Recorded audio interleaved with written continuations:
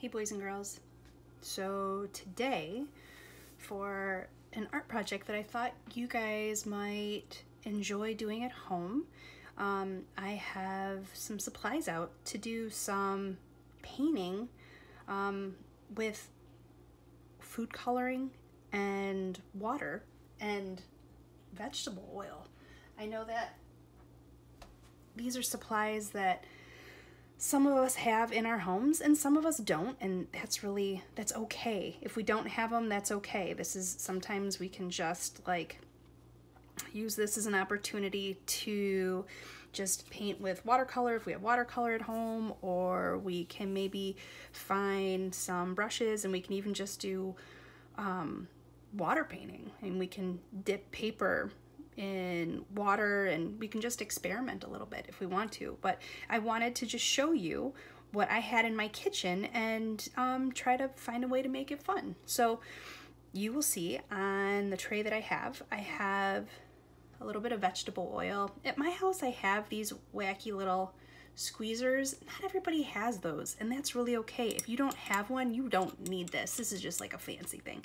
And I have water, I have food coloring in 4 different colors: red, yellow, green, and blue. I have a bunch of little pieces of paper that I've cut up. They're teeny tiny. They're quite teeny tiny. So if you look at the size of a food coloring bottle, like that's the size of my paper. It's not very big, and I cut it so that it could be dipped into all the different containers. And so what we're doing, or what you guys are going to do today, is this. You are going to take a little bit of water, and so I have put in, geez, how much water is this? I would say this is maybe like 3 or 4 tablespoons of water. There sure is not a whole lot of water in here at all. And then I am taking some food coloring. So I am gonna try to do my best to really make the water a different color. Sometimes if you only put in maybe like 1 or 2 drops, it gets like almost like it's a really light version of the color, and I want my color, so I have maybe like 3 or 4 tablespoons of water. And then I have maybe like 10, did I drop it like 10 times, like 10 drops of food coloring in there. And then I'm gonna take my squeezer. Again, if you don't have a squeezer, it's okay. You can just gentle pour if you want a gentle pour, or I'm gonna use my squeezer and I'm gonna drop 2, 3, 4, 5, 6, 7, 8, 9, 10. I did 10 little itsy bitsy drops on my green water. And so you can see that I've already done this with red. So I did the same thing. I put in maybe like 4 or 5 tablespoons of water and like 10 drops of red. Or I did the same thing with blue. And then I dropped oil, bloop, bloop, bloop, bloop. That again, you can do like, if you want to, I have a chopstick and I just use a chopstick, and you can drip drop with chopstick, or you can drip drop with a fork. So there are lots of different ways to drip drop. It just so happens that I have a fancy drip drop tool. And so what I'm gonna do is this. I'm gonna take one of my white pieces of paper, the little white ones, and what I wanna do is I'm gonna try to catch the oil drops on my paper. So I'm gonna look, I'm gonna be an investigator, and I'm gonna look and try to find where my oil drops are, and I'm gonna lay my paper down, bloop. Oh, did you see that? The paper soaked up the oil, and oh, check that out. Isn't that kind of rad? So anywhere, just like when we do oil pastel resist in our classroom, it's the same kind of thing where we're doing oil, the vegetable oil, and it resists the color, it resists the watercolor or the food coloring. And so everywhere where the oil touches the paper, the color doesn't get sucked in to wherever those blips and blops are. I'm gonna try it again. I'm gonna experiment. So I had a piece actually that I did before with the blue. And the blue like turned out kind of dark, but not super dark. So I maybe should have used a little extra. But maybe what I'm gonna do is I'm gonna do the red on top of the blue. Let's see if anything happens. Let's see. Anything exciting at all. Bloop, bloop, bloop. Oh, check it out, check it out. Oh, so it's like a combination of the red and the blue. Nice. That's pretty awesome sauce. So I'm gonna put that right here. Do you guys notice that I have all this stuff on a tray, on like a little cookie sheet? So I can try to keep my mess to one place, because you know what, guys? The art room is a different place. The art room, we're making messes all over the place. Maybe you don't have necessarily like a place where you can really sort of throw your art, get your arting all over. So having some kind of tray like this, maybe a grown-up can help you find something. I also have some brown paper, because if you don't have white paper, I took a paper bag and I cut a paper bag up. And so what I tried to do was I actually drew little pictures on some of this paper.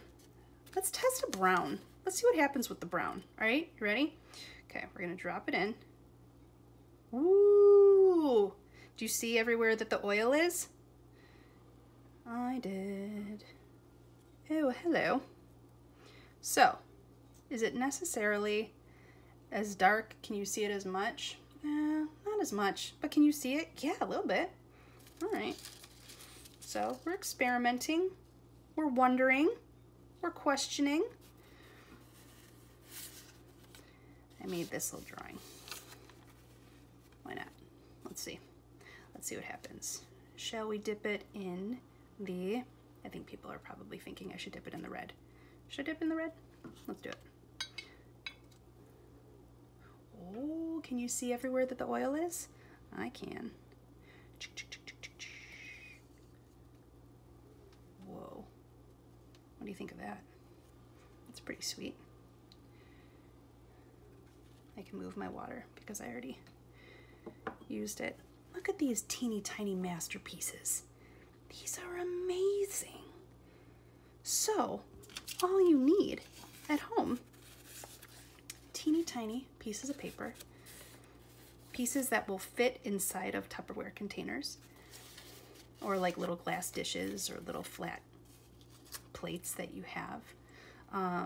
And you're gonna need food coloring, you're gonna need water, and you're gonna maybe put about 4 tablespoons. So let's ask a grown-up for help if you need to ask a grown-up for help. Maybe about 4 or 5 tablespoons of water in your containers. You really don't want, if I look on the side of this, so I'm measuring, so maybe it ends up being like, oh gosh, like that much of my finger. Just like that much of my finger on the side. It is really quite shallow. You don't want it to be deep. You want it to be shallow, just a little bit. Even if I put my finger in it, boop, boop, boop, it only touches like the tippity tip of my finger. So it's not very deep at all. And then you're gonna put the food coloring in, maybe like 10 drops, and then you can experiment. So 10 drops, and then give it a swish, swirl it around. And then you can always take a piece of paper, guys. You can take one of your pieces and you can give it a little dip, and you can just see, ooh, and you can say, oh, that was nice. So that was like 5 drops, looking pretty good. Or you can dip it in and you can be like, oh, I don't even see it at all. And then put bloop, bloop, maybe 2 more drops in and see what happens.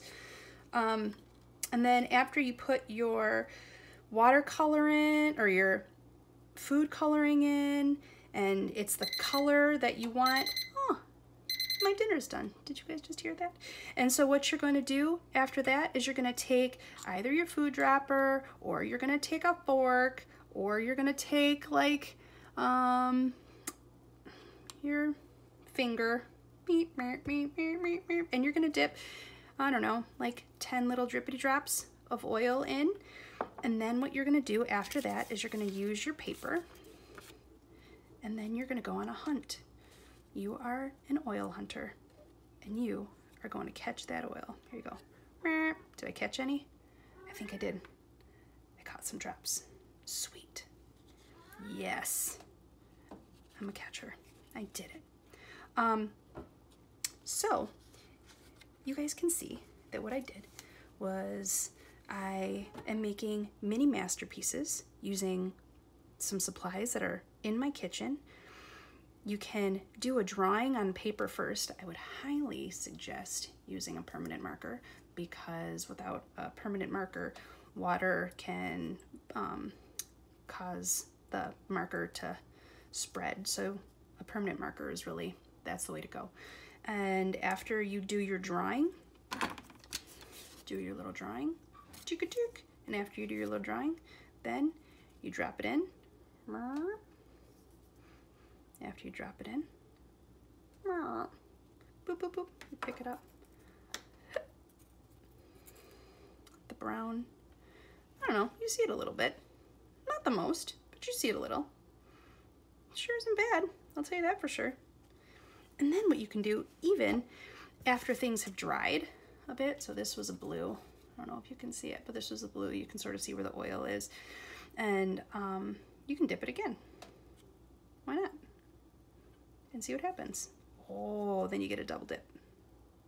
Cool. I'm making a little factory here, guys. So, this is something you can do at home. This is just something fun to do to keep your creative brain moving.